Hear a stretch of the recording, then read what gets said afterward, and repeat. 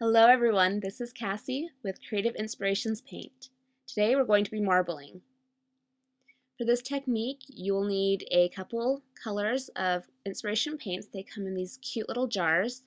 I have Winter Frost and Antique Silver here, but whatever colors you want to work with is just fine.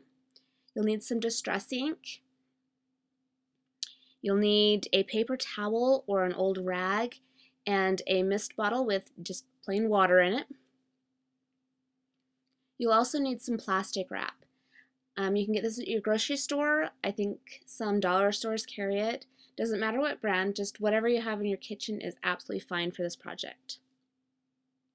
And I'm working on a plain sheet of white cardstock, and you're going to take a piece of the plastic wrap and just scrunch it up.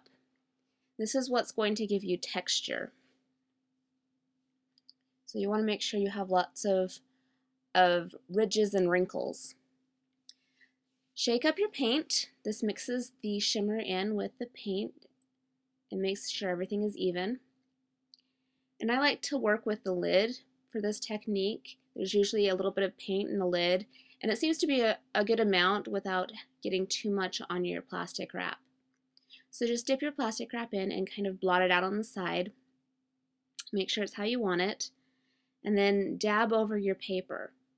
You're not trying to make a thick coverage, you just want a random pattern. So twist your plastic and just randomly dab it. I know you can't really see it on the video with the Winter Frost, but in real life it is really amazing and shimmery, and even on the white you can see the white. So you're going to get your next color and shake that up as well. This color you're going to apply the same way, but you don't need quite as much. This is an accent color. So find a clean spot on your plastic wrap so that you don't contaminate your second color. And do the same thing. Dab it in your lid and then blot it on the side. And then add your highlights.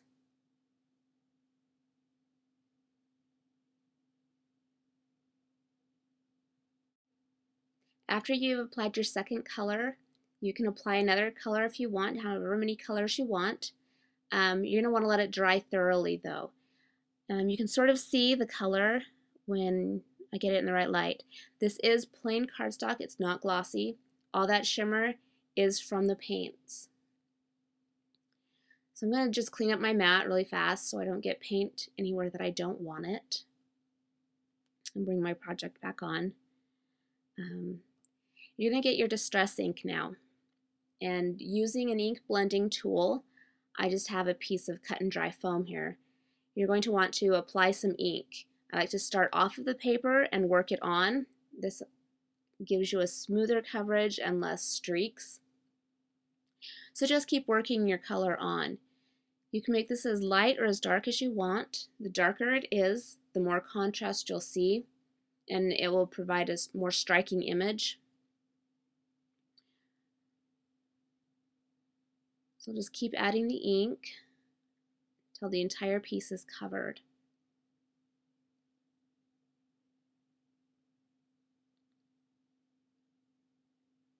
Okay, the next thing you're going to do is you're going to get your rag or your paper towel and mist it lightly. You don't want it to be really wet, just slightly damp. Rub your wet towel over your piece. The paint will resist the ink, and so you're just taking the ink off the paint. This really makes the image pop. You'll need to keep moving your rag around, getting clean spots so that you're not just pushing the ink around, but you're actually taking it off.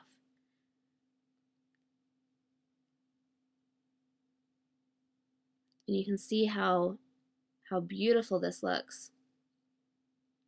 And the shimmer is incredible. One thing I like about the Inspirations paint is they show up even on dark paper. This is pink highlights on a brown paper. This is a dark color. This is royal purple on the brown paper. And you can see the shimmer is just incredible. This is the same royal purple on a white background. I didn't add any ink to this one. I just left it plain. You can also do a tone on tone for a subtle look. This is Sunshine Yellow on a yellow piece of cardstock. For this project, I used Winter Frost and Antique Silver to do the marbling. I then used oranges and yellows and brown distress inks to bring out the autumn color. I then put the paper through my Cricut for the shape. This is a very easy, versatile, and beautiful technique, and I hope you give it a try. Thanks for watching.